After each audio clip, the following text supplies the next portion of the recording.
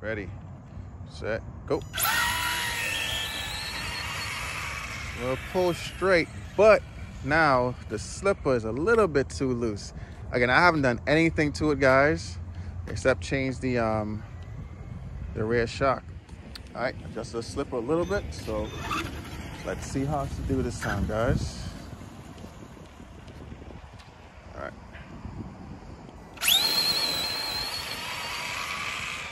Pretty good. Go. All right, let's give it the next one, guys. Ooh. Man, that guy is, she is moving.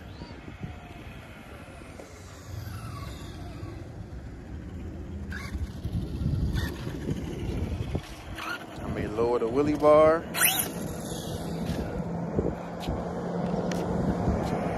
Just the wheelie bar hits.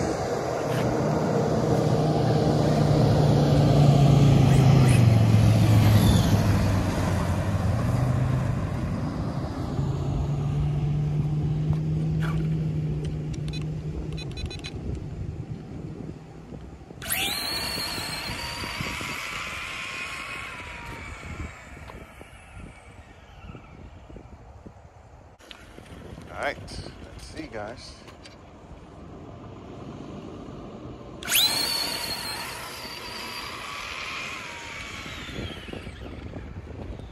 I think it handles just as well with the clips I had in there, which was pretty much kind of dialed in as well.